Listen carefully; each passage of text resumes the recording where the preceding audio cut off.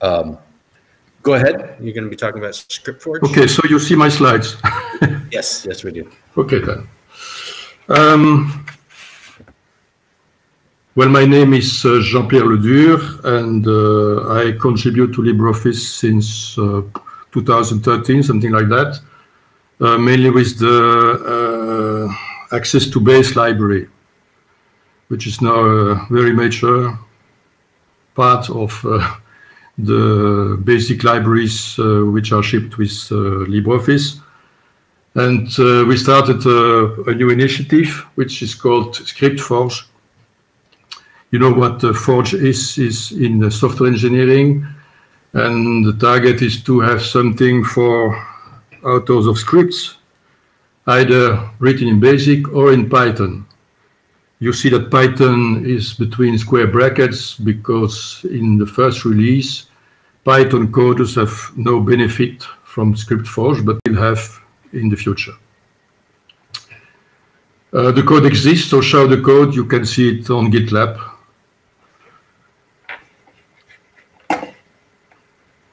We will see what ScriptForge is in a nutshell, and then also raise the question, is it smart to code an API? Because it's an API, we offer a number of services with ScriptForge, and the API is mainly written in BASIC. Not only, there are also parts of it written in Python. Service and framework go together. The code is subdivided in services, and the integration is done via a framework. And this makes the thing also extensible in the sense that the framework can integrate new services if needed, also written by other persons than myself or the other people who work with me. We will see what the modules will contain in the first release, which will be shipped with LO 7.1, and what we plan for the future.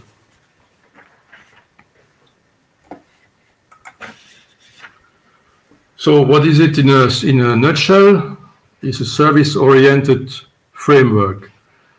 Well, we have implemented so far something like 300 methods, and well, the question was, how can we make them coexist? Well, we separated them in silos, and we call them services. We will see why and how.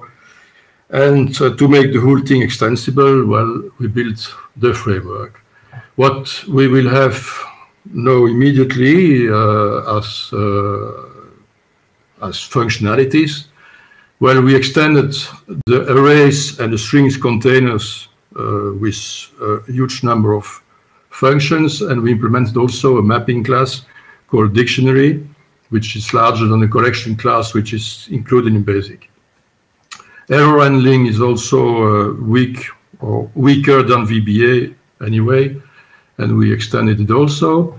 We built a complete files and folders management class, and also read and write to text files, because how to do it in BASIC is quite rudimental.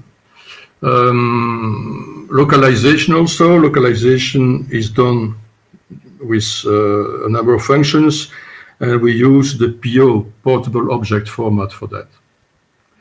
There are a number of functions to integrate BASIC and Python, and then more classically, a number of classes also to manage Windows documents, in particular the calc sheets, also dialogues and their controls, and how to access databases. Mainly for the last ones, documents, dialogues and databases, the idea is not to replace UNO, it's to make wrappers that facilitate the access to UNO.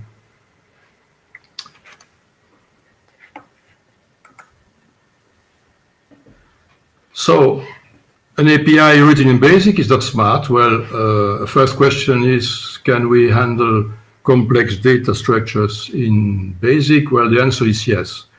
A variant can contain anything, and you can, including user-defined types, and user-defined types can contain variants themselves, and etc. So that makes the structuring of data, of information, quite easy and quite complete. Now, another question was, is there object orientation in BASIC? Well, the answer is partially yes. You can encapsulate methods and properties in a class module. That works. But there is no subtyping. It can be bypassed. For instance, we use that for making the car class subtype of the document class. But it's bypassed, it's not built in. Of course, basic variable types, a string is not an object in BASIC. So it's quite limited, but sufficient to do a number of things. And an important property of this is that you can encapsulate methods and properties. There are no namespaces in BASIC, and even public and private attributes are ignored. So this makes things a bit difficult to have a very large API. But there also we worked a bit on that. Important is that, this is the next slide, what was really blocking is that when you load a new library into BASIC, well, all the functions present in that new library are de facto public for from anywhere in the libraries that you have already loaded before. So this makes that you never are sure when you call a function by its name that you execute the function that you think should be executed now. Excepted if you fully qualify the function with global scope probably, dot the library name, dot the module name, dot the function name. But happily we discovered that it was in fact really easy to work around that. You can assign a module, which is a usable basic object, to a variable and execute any function just by qualifying it with a variable which has received the module as content.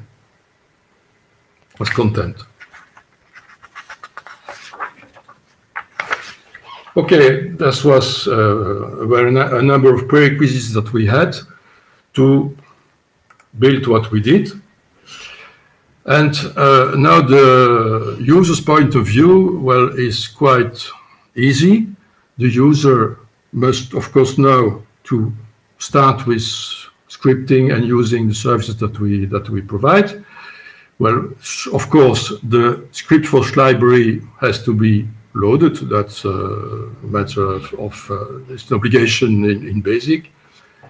And afterwards, if that is done, the user will call a method. Name is create script service. Of course, the analogy with create UNO service is obvious and is intentional. The user has to call create script service, for instance, for a service called file system, which gives him then access to a number of methods, for instance, copy file, delete folder. This avoids, in many cases, very long method names and simplifies for the user the use of services and prevents any collision between homonyms. Besides create script service, we, as a tolerance, we allow to use, because we think that there will be used frequently, to directly call the modules for arrays, strings, and exceptions. And so it's equivalent to write create script service array or sf array.so. SFRA. Okay, but you spare a number of lines of code. Okay, that's what the user has to know. The create script service will then return either a basic module as an object or a basic object, a basic class instance. In fact, and in the latter case, arguments may be passed to the constructor of the instance. So from now on, if you want to use a method from ScriptForge, you qualify it. How is that implemented? Well, you see the three levels. You have the user script, you have the core of ScriptForge, and you have a library. And the three parts here may be written by three different persons. The user is probably someone else, but ScriptForge core and my library can be any library who wants to play the game.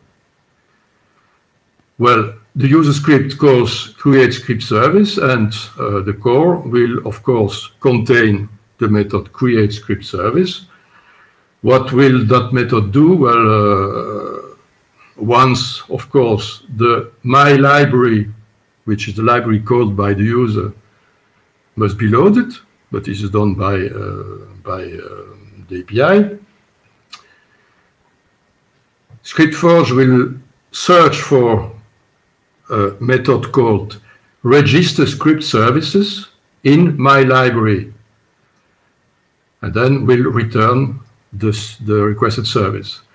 And the register script services is a mandatory method that must be implemented as a subroutine in the requested library, and in that method the author of the library, which can be an extension for instance, will enumerate the services that it implements very easily, either as a module, for the example of my service 1, or as a string giving the method that must be called by ScriptForge core when the user requests the service to get an instance of that specific service.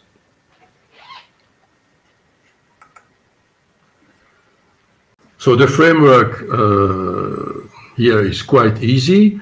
The goal is to have from basic scripts one unique create script service method, and the same method from, in the future, from Python scripts. This makes that the challenge will be to have services common to Python and to BASIC, implemented either in Python or in BASIC. The framework for the BASIC part, which exists today, you can see there, the core implements create script service, implements register service and register event manager. I will not talk about register event manager, except the fact that you can get services when a code is triggered by events as well. And an associated library, or an invited, we call it that way, an extension, for instance, must minimally implement register script services and optionally a number of other things, which makes things easier. Pythonists, they are really easy to write. A Pythonist will recognize the REPR routine, which asked the service to give a textual representation of the content of a specific instance. But the idea is well to have common services both from BASIC and from Python.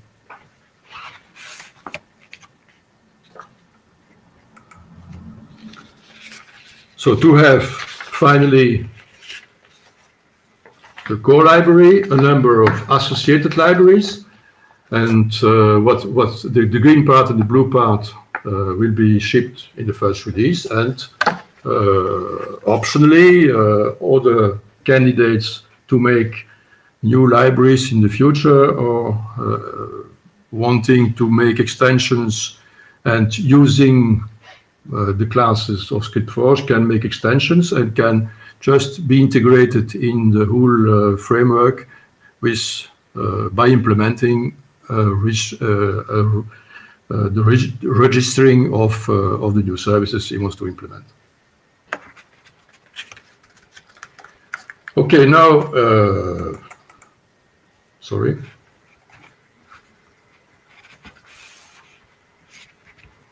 Yeah, okay. Now, what is present in the first release that we will ship with LO 7.1? Well, 4 basic libraries you recognize with the elements that I mentioned before. So, SF Documents is the name of a library, where calc is the name of a service. So 4 basic libraries and a number of Python helper functions. We will see where in the next slides. There is also one online help page, like you know them with LibreOffice by service, and one English POT file. What is POT? That's Portable Object Template file, for preparing the translation of all the labels that we use in the software. There is also a complete unit test suite, which will not be integrated in LibreOffice in the first step, but it exists. And there is also a coding convention charter for future contributors. That's an example of the help page. You see that quite detailed. That's the name of the library is SF Databases, and database is the name of the service. And you see, for instance, here, how can you invoke the service with a number of arguments, etc. And you have all the methods and all the properties which are detailed with examples below. So again, the libraries and the services, you see the green blocks are implemented as modules, and the blue blocks are implemented as classes. Of course, there are sometimes a number of methods that return themselves another class or another object. Some of them you can be reached either, for instance, I take here the user interface. You can use the method openDocument to get a document object. You can also get the document object directly via create script service if you find it easier.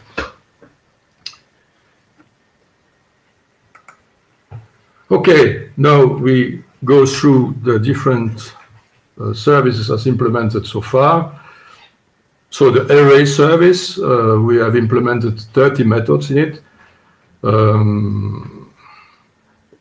The target is are 1D arrays, so vectors, and 2D arrays, 2 dimensions, matrices. You see that the verbs are quite easy to learn and to remember. You can manipulate data, you can transform the array, you can sort. For instance, you can also sort rows on a column or sort columns on a row. You can search arrays, you can manipulate arrays as sets, making the union, reducing the array with only unique items, etc. And you can also import and export. For instance, you can directly import a CSV file into an array, or convert, I take the last one here, convert the array into a dictionary, so a mapping class, which is precisely the next topic. Basic contain collections today. Well, collections have a number of restrictions, and we implemented dictionaries here, exactly like Microsoft did in the past. Microsoft also offers dictionary and collections. This is much more flexible than collections, and we have almost, I say 90% mapped the interface as onto the VBA dictionary class here. We provide also a number of conversions from dictionaries to something else, in particular to JSON. This is done in with a Python specific function. Also conversion from property value to property values and importing from property values. Why convert and not export? Because convert means you add something to what exists already. No, it's the opposite. Import means that you add to what exists new property values in this case, or converting a dictionary to an array. As an example, the management of the services, so the framework is implemented with a dictionary of dictionaries.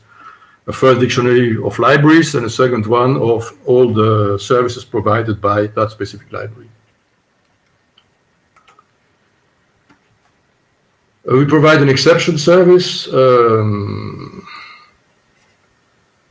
Here is, for instance, an example of the output as displayed to the user when a race fatal is executed by ScriptForge, because ScriptForge has detected some anomalies.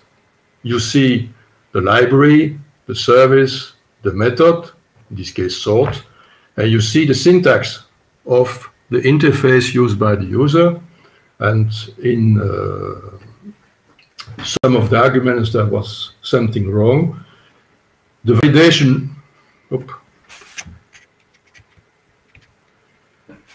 the validation rules are reminded here. Sort order must be a string and containing one of the next values, and unfortunately it contains something else, so the execution is cancelled. So the user friendliness of the API that we provide is illustrated here. You will notice also that this is here in English. Everything there can be localized. Here, to fill the gap with the VBA air object, we did a number of things. Well, the time goes further. I will not detail here what the possibilities are. Also, still about exception, there is a console that is provided, and a console is filled with an execution of a number of debug print statements.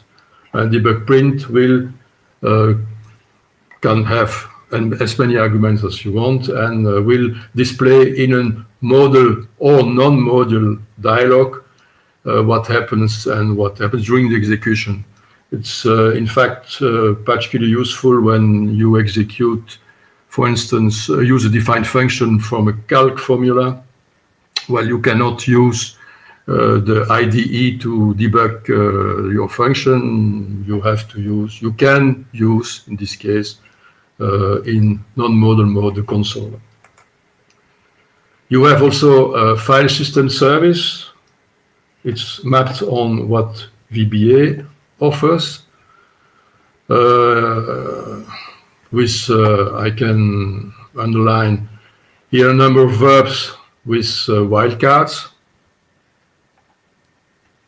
where the arguments can contain wildcards.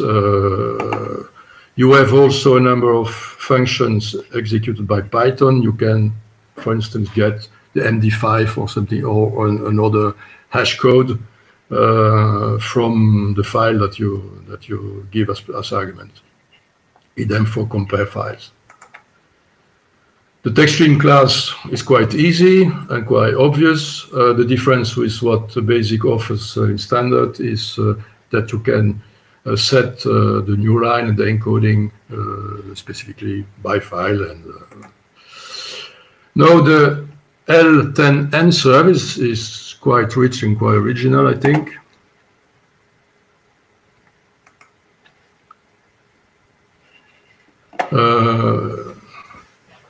For those who know, I don't know who knows what a PO file is, but it's a technique imagined by GNU to separate the two profiles between the programmer who writes a number of labels in his language or in English, and the translator who translates all the strings in a specific file. What we provide here is a method addText, a method export to POT file, which generates the template file, and when at runtime, getText will allow to get from a PO file, so a translated file, the correct translation. Platform is well, a mapping of the Python platform.py library. In the session service, we put what we could not put elsewhere. So we put there a number of UNObjects introspection methods, a send mail method in particular, also interfaces to easily execute external programs, either in Python, either a calc function, or running an application based on the suffix of the file that you provide as argument. Also executing a web service or open some URL in your browser. All these methods here, these are examples. There are more, in fact. Confirmed here, we have in total 42 methods to work on strings. For instance, to replace substrings. So basic as a replace method, but replace str will work on arrays of strings. Replace char will work on substitution one by one of characters in input and output strings. We have a collection of input validation functions. For instance, is xdigit is a string that you provide hexadecimal digit. Is it IPv4? Is it a URL? Is it a white space, which is much more than space? Is it a regular expression, or does it fit with a given regular expression? Item to pass strings here, find regular expression in a string, replace all occurrences of regex by something else, or split not quoted, quite useful when, for instance, you want to pass a CSV file. Well, the CSV file has a number of chunks of strings separated by commas, and a chunk, when it is surrounded with quotes, can contain commas. What do? Well, you split not quoted. And you give the commas a separator, and you get the chunks in an array. Working with line break special characters, also hashing, also done in Python, hash str. And we were inspired by what Python and PHP in particular offer or propose here. We have also implemented in the core a timer which measures elapsed time. It's to compare the performance in duration between different algorithms if needed. So you can, for instance, start a timer, suspend it just before displaying a message box, waiting for the OK, and then continue again and continue again up to extermination, and measure then what was the effective duration for the significant part of what you want to measure in terms of performance. And the user interface service manages windows and documents. You have a number of things proposed here. Also progress bars, you can put the progress bar or text in status bar. You can also display dialog which shows a progress bar during which you can well, do a number of things and give the progress on the dialog. It's from there that you start document instances with here a number of methods. Of course, base documents are often different from the other types of documents. That's why they have their specific methods also. And get document is, for instance, to get a class when you give, let's say, untitled 2 as argument. Well, you get a document and you go forward. And you can reach that way in the SF Documents library, the document service. With a number of things that are classical to do on documents. Particularly here is that we convert immediately document properties or custom properties into a dictionary. You use the dictionary verbs if you want to update them, and you can write them back in the document.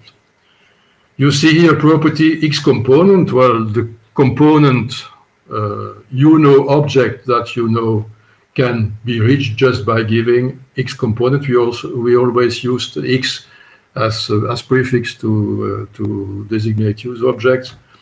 Well, it's just a shortcut to reach the document that the component mapped onto the document that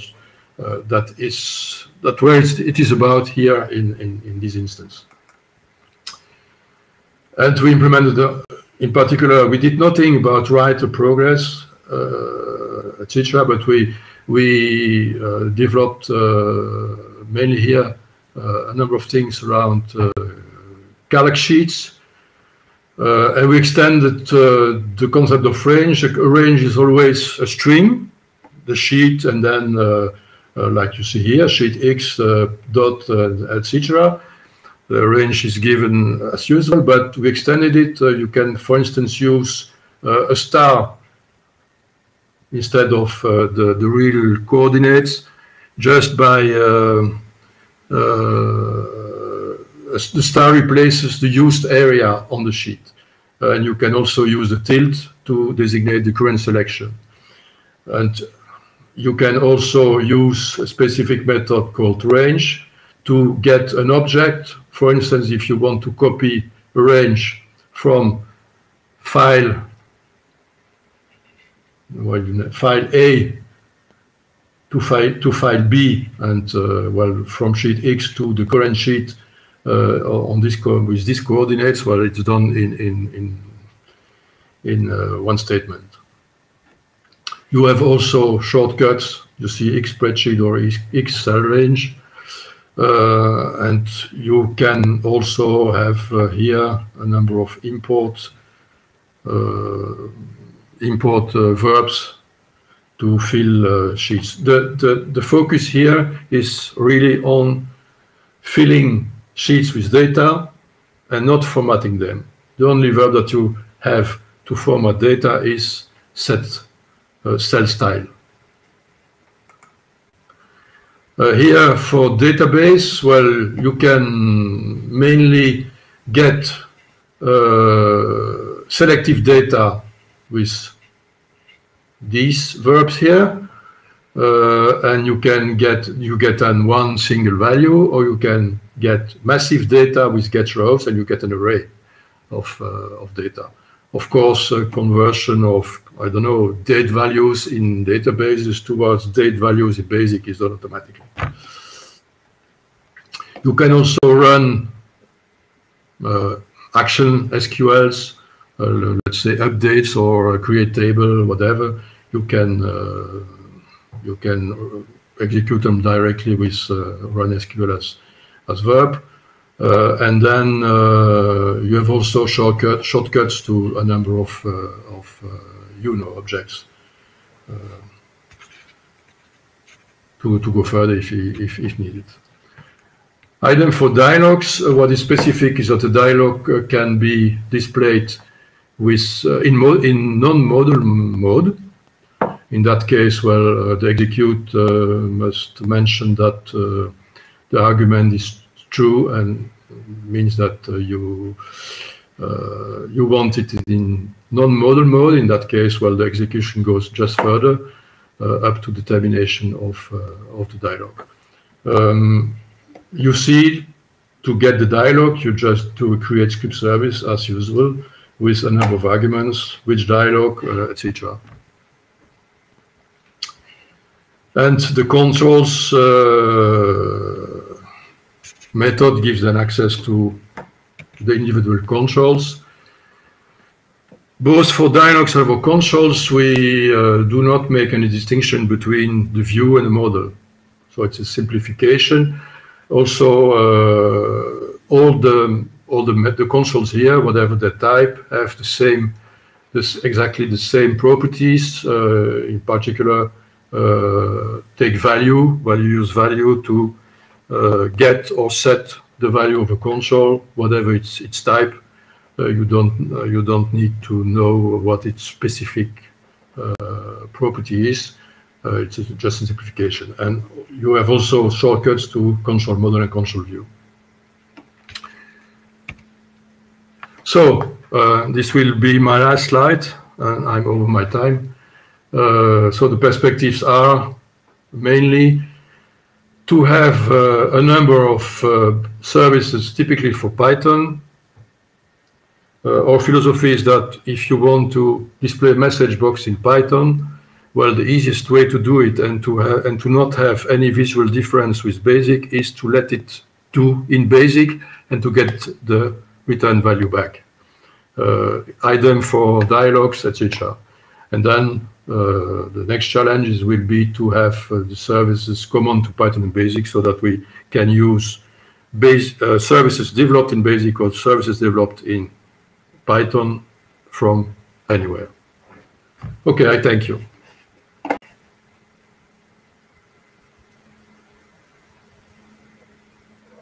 Thanks, Jean-Pierre.